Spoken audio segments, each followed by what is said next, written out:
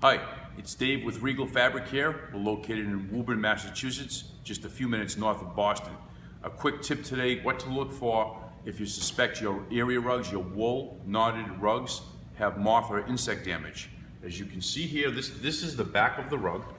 This is from one of our Boston area customers' homes that's been sitting unattended for quite some time. What you see here is the exposed cotton foundation yarns of the wool. The return of the wool knot has been eaten away by the moth larva, so it looks different. Here, it's been eaten away, that's the damage. Over here is still intact. You can even see how it went all the way to the edge of this rug. All that's cotton. Cotton is not affected by the moth larva, but it is weakening the rug and also will make the knots pull when cleaned from the front.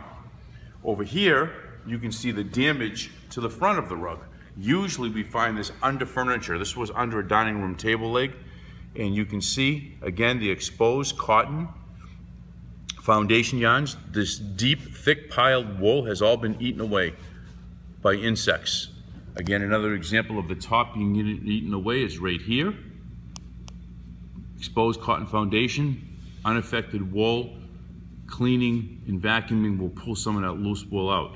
The good news is if the rug is worth it, you can have those re-knotted. You can get just about a perfect match if it's done correctly.